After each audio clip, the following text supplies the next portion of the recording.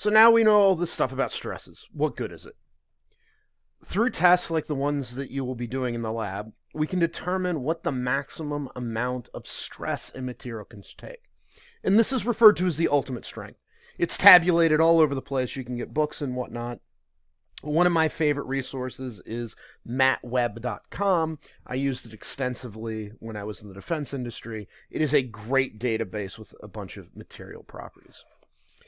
And so we can look that up, and so we've got the ultimate stress.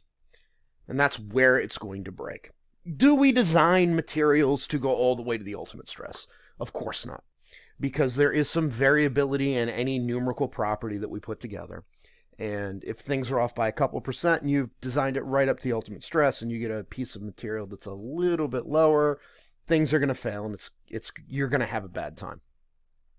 So what we do is we talk about allowable stresses. So what is an allowable stress? This is also called the working stress or design stress. And this is a stress that is lower than the ultimate stress that you're actually designing your materials to. So typically design stress is 70 to 90% of the yield strength, which we're going to talk about in the next chapter. But a lot of this is going to come down to company or individual policy.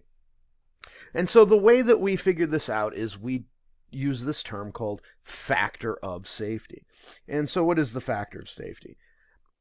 We have a huge slide of information here instead of writing it out. And it's basically, it is by how much your allowable is under your ultimate.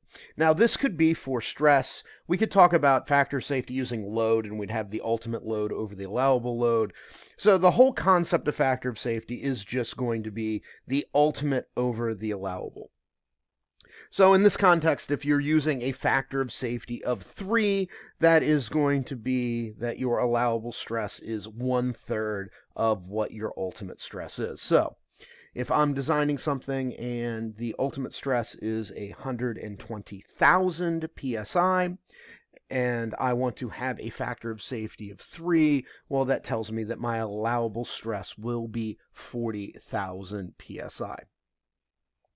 And so really it's just a safety consideration. And so as you look at this list of things that I have here, uncertainty in material properties, uncertainty in analysis, loading cycles, types of failure, blah, blah, blah. You can read all of that. I'm not going to read it out to you. I am figuring at this point in your collegiate career, you can handle reading a list. But so what is a good factor of safety? Well, it depends. There's a lot of factors that go into it, and so there's really no hard and fast rule for factor of safety. Design engineers have to be cautious, and when I was a little engineering student, I was always told to never go below a factor of safety of 3.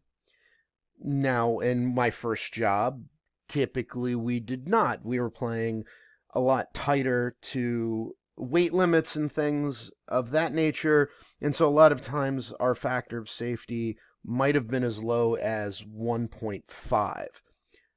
But once again, it all is going to come down to your industry and what you're doing. Piece of equipment for special forces, take a little bit more risk. Making a bridge that millions of people are going to drive over, maybe have a little bit higher factor of safety. Maybe you go up to a 5 on that. But that is all based on what the policy is and what your company or your individual policy is going to be. Now, so this is all for normal stress. For shearing stress under static load, yielding will occur when the maximum shear stress exceeds the yield strength in shear. The problem is sometimes you can't look that up. You won't be able to find that material. So how do you figure out what the ultimate shear stress is going to be, or the yielding stress? And once again, yield is something we'll talk about in the next chapter, but a handy approximation is S yield. So this would be the shear. The shear yielding strength is going to be the tensile yield strength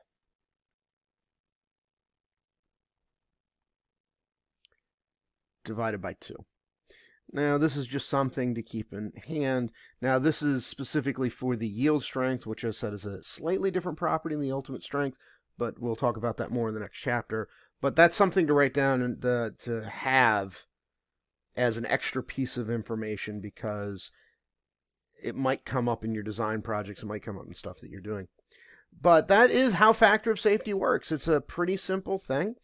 And the next problem that we do, we're going to exploit factor of safety quite a bit. And with that, if there are any questions, please let me know. If not, I will see you in the next video.